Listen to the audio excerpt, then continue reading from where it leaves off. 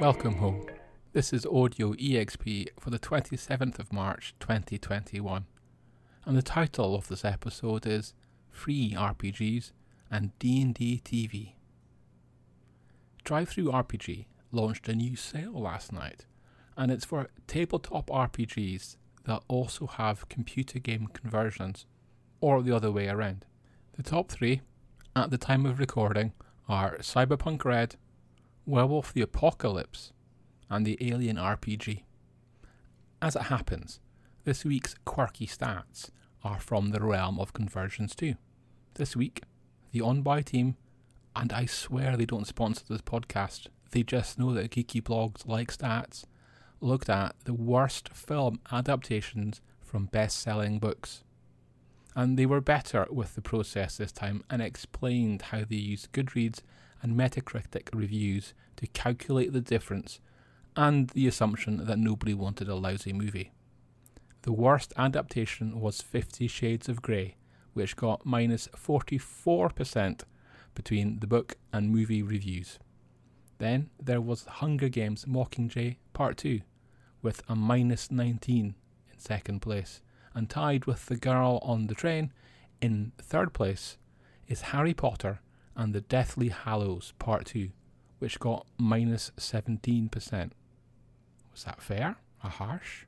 Speaking of which, and in breaking news, Luke Crane is out at Kickstarter. A statement says he and the company had a long conversation and that it was a mutual decision. You might remember what happened. At the tail end of ZineQuest this year, Luke Crane launched a Kickstarter campaign for The Perfect RPG. Some people have questioned this too. Should Kickstarter staff use Kickstarter? However, that really wasn't the problem at hand. The problem was that Dungeon World co-creator Adam Koebel was involved, and that the other contributors had not been told. Koebel had previously said he would leave the RPG industry after a nasty controversy during a live actual play stream. And as you can imagine, there are all sorts of strong opinions and important nuances, but now Crane has apologised and left Kickstarter. Kickstarter are also keen to point out that Luke Crane has not been hugely involved with their games section for a while. Games, if you include computer games, bring in about a third of Kickstarter's cash. Anya Coombs is their director of games outreach, and I'm interested in what the word outreach means in this context. Is Anya responsible for chatting up sites like Dicebreaker and Polygon to get them to cover Kickstarters? Whereas I think more people might be interested in the differences between Crane's style, I mean he created ZineQuest after all, and Coombs's. How do you feel ZineQuest went this year? Kickstarter has impacted the games industry through the wave of great looking games it helps get made. And that's a good thing, right? Well, for customers, yes, certainly in the short term. It's not so good for retailers, who find that people need to use them less often as more games come straight from Kickstarter campaigns. It also impacts game makers like Steve Jackson Games, publishers of Munchkin, and RPGs like The Fantasy Trip and GURPS. In their 2020 report, COO Phil Reed reminded us of how Kickstarter encourages gamers to move on quickly and buy the next game that catches their attention. And that's my summary of the point though, not his precise words. As a result, in 2021, Steve Jackson Games might not launch any new game lines. They don't sell well enough. Right after launch, gamers looking for a new game already have many other new games to consider.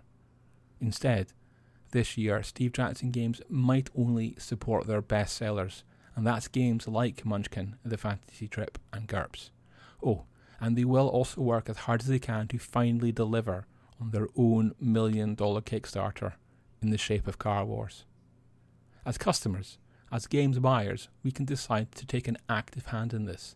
We can support our local retailers by buying games through them. We can help publishers we like by giving their new games fair consideration. Good news on that front is the confirmed return of Free RPG Day in 2021. It will be held on October the 16th. Retailers who are taking part are sent boxes of free games, often quick starts and introductory adventures from the publishers sponsoring it. The idea is that if customers who make the effort to visit get rewarded with a freebie, providing stocks haven't run out, that freebie might persuade them to spend money on that RPG franchise later on. Of course, it means that only publishers with enough cash to pay for lots of freebies can afford to take part, but it's better than nothing. Free RPG Day had new owners last year. Yep, right in the middle of the lockdown. I think they did a pretty good job, from my outside perspective, of reacting and coping. But I hope 2021 is more straightforward for them.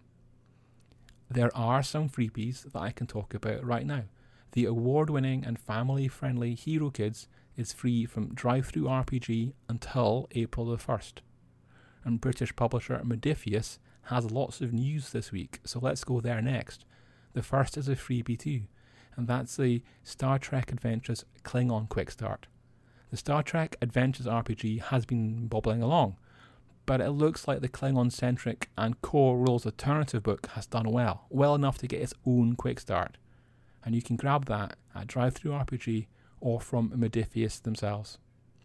Modifius also have a 2D20 Fallout RPG on the way, and that's in addition to their Fallout Wasteland Warfare game. And they've launched a video trailer for this week. I think that means we're rapidly approaching a publication date reveal or something similar.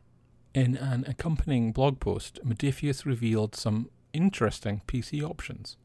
You will be able to play as a Brotherhood of Steel member, as a ghoul, as a Mr. Handy, yes, one of those floating robots, as a super mutant, and a survivor and a vault dweller too. I suspect playing as a ghoul or a super mutant might be quite a role-playing challenge, but will likely be different from your last character. And the last little bit of Modifius news is the launch of 5 Parsecs from Home. 5 Parsecs from Home is a new addition to their adventure wargaming range, joining games like Elder Scrolls, Call to Arms, and Rangers of Shadow Deep. Like the 2 other Modifius games we just talked about, it's another sci-fi. The twist? This one can be played as a solo game. It's a solo war game. We've already looked at how the Kickstarter impact shapes the tabletop landscape, but I think we see here the lockdown's impact. Games that you don't need friends around to play are now understandably popular. Tabletop games in general are more popular than ever. Chris Metzen was a VP at the computer games giant Blizzard and often credited with world building for games like Diablo and Warcraft, and he left the company to set up Warchief Gaming. And this week, Warchief announced their first product, and it's a tabletop RPG. And it's here we make our frequent trip back to Dungeons & Dragons. Warchief Ouroboros, Coils of the Serpent will be a 5e setting. Characters in Ouroboros will have access to impressive powers, even at early levels. That's a challenge to DMs that Warchief recognises, and so tips and techniques will be added to the book. As it happens, I was able to take a look at Legendary Adventures Epic 5e ahead of the Kickstarter launch this week and write a review for the blog. The book's idea is that it will take your D&D games beyond level 20 and up to level 30. At that level, you can arrange meetings with the gods.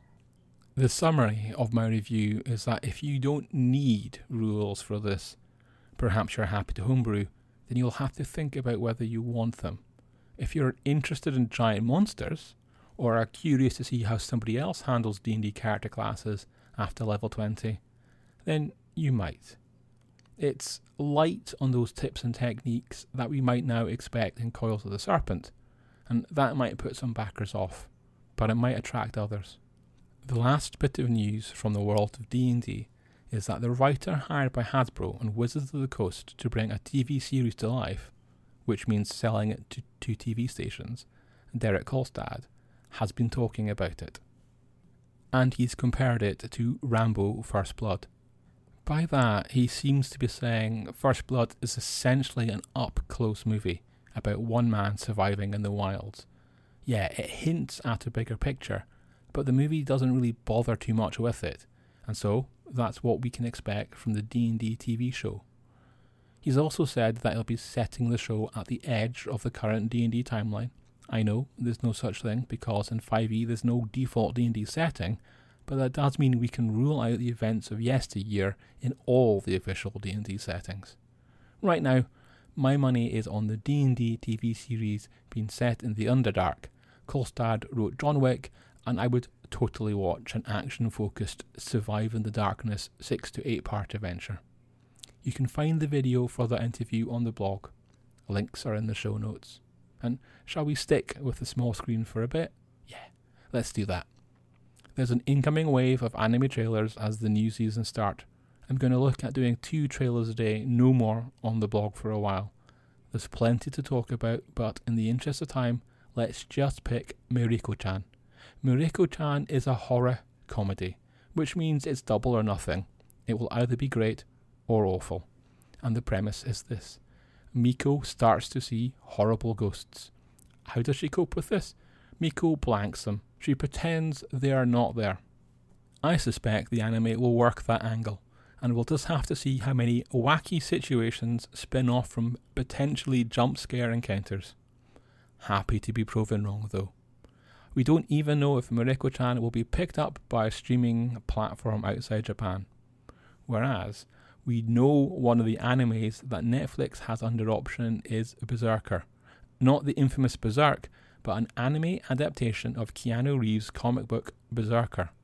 Netflix also has the rights to do a Berserker movie, and that's happening. Reeves will play the Berserker, a warrior with a human mother and a god of war as a father. He's cursed to live forever and find conflict as a result.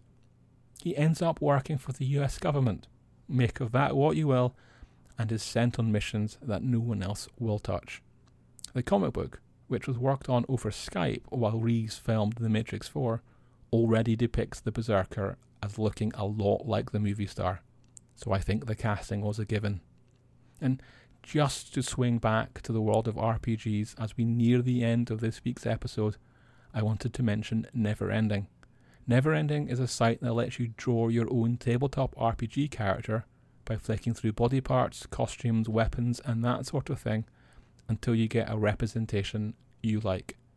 There's a Kickstarter on right now to help the platform grow, so you can get some deals there, but the future looks pretty good. They will be adding prosthetic options for characters. Now, whether this is a representation issue for you, or just because a magic-powered metal arm looks badass and you want it for your character, I see no downside to the option. There are 2 bundles worth talking about this week. The first is at the Bundle of Holding, and as a way to get lots of the OSR game Astonishing Swordsman and Sources of Hyperborea. The second is one that I'm finding it very hard to resist, but I must save my money, and that's a humble bundle deal with Boom Studios that offers over $540 worth of their comics for just $20 or so. And if you don't have money for a bundle, and didn't like any of the freebies mentioned above, I can't wait for free RPG Day, then my recommended plan B is for you to enter Geek Native's latest competition. I'm giving away 5 copies of Welcome to Professor Elemental's Garden of Escapades. That's a lasers and feelings inspired tabletop RPG full of whimsy and about the quirky steampunk chap hop singer Professor Elemental. I have an interview with the designer on the blog, and it turns out that if Wendy's can have an RPG, then so can Professor Elemental. Lastly, it's near the end of the month, so this is the last call for Geek Native's patrons to vote in the RPG Publisher Spotlight. The 5 candidates for April are Other Stuff Games, Micro RPG, LPG Design, Insight Entertainment, and Nightfall Games. On that note, let's wrap there, so please keep safe and pop into the Discord server if you want to chat, and we'll see you next week.